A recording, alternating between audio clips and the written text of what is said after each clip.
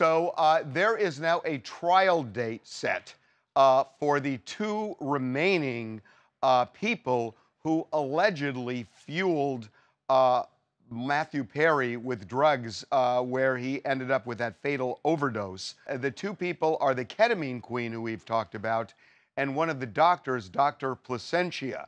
They will go on trial next March. She faces up to life in prison. He faces up to 20 years in prison.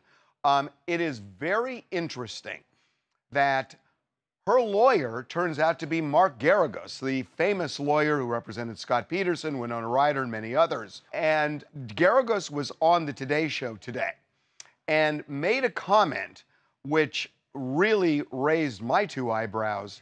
Here's what he said. How did she get connected to Matthew Perry in the first place? It's like there's like mystery surrounding this. Well, there's no mystery. She isn't connected to Matthew Perry at all. People like to make her out into something that she isn't, but there's a whole different side here, a story to be told, and it will be told in a trial. It is interesting. He is saying there is no connection. I will tell you one connection that I know.